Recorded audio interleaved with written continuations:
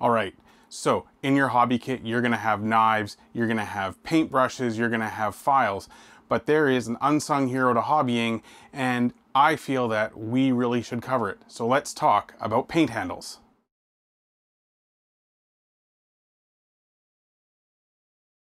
Welcome back to All About the Geek. I'm your host, Jason Isaac, the Tyrant Director, and on this channel, we do tips and tricks, how-tos, and reviews of all things that I'm passionate about, primarily tabletop and technology, although occasionally we will look at things that are food and travel related.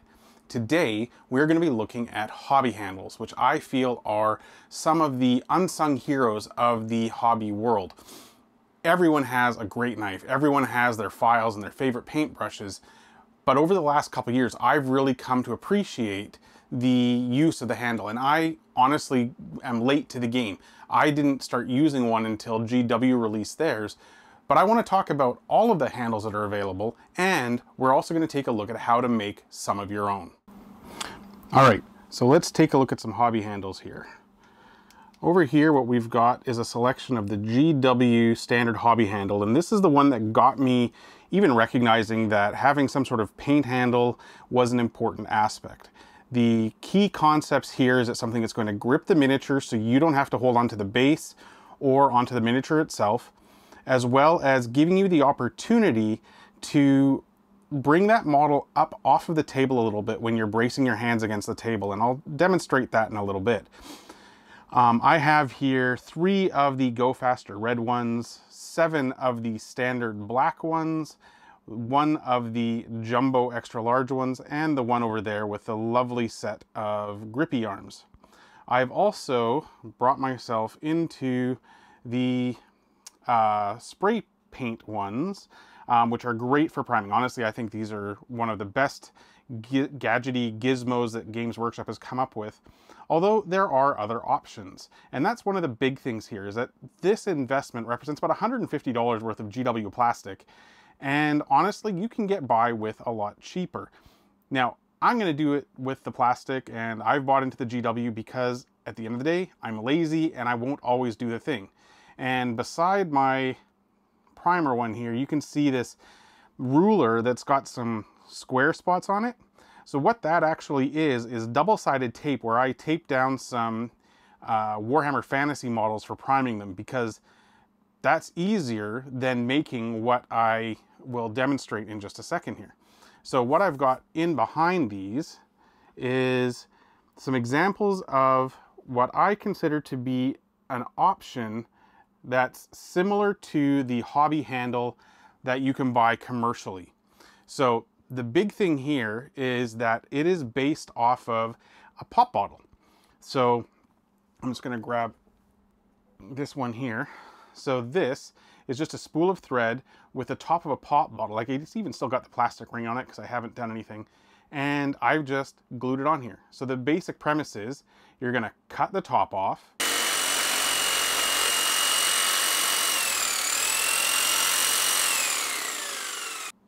Then you're going to file or sand it down. And then with hot glue, you're going to attach it to the spool.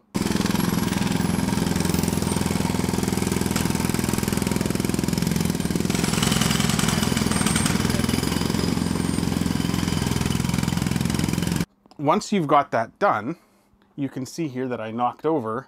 I've got this Griffin model that it's just got a pop bottle cap that I've hot glued onto the bottom here.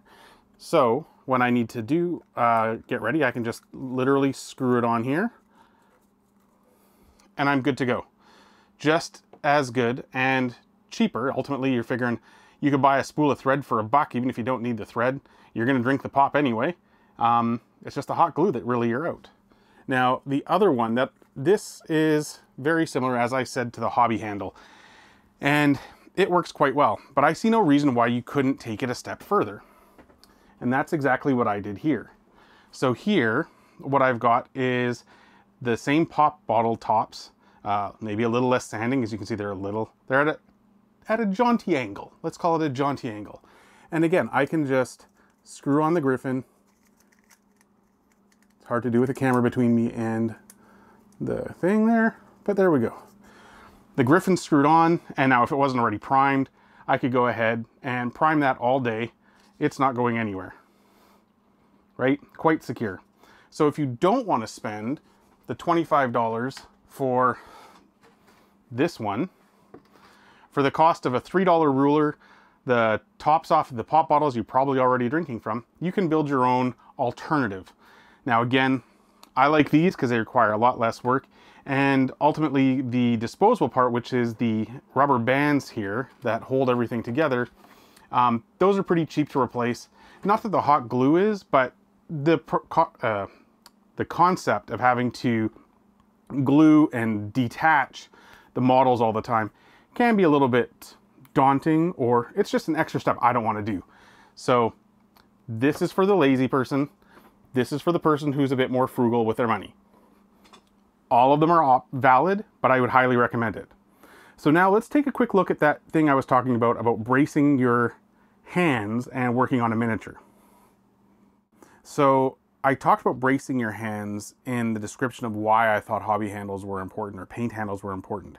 And really what I'm talking about is when you're working on a miniature and you pull it up to your face and you want to work on aspects of it. I know I'm just fake brushing right now.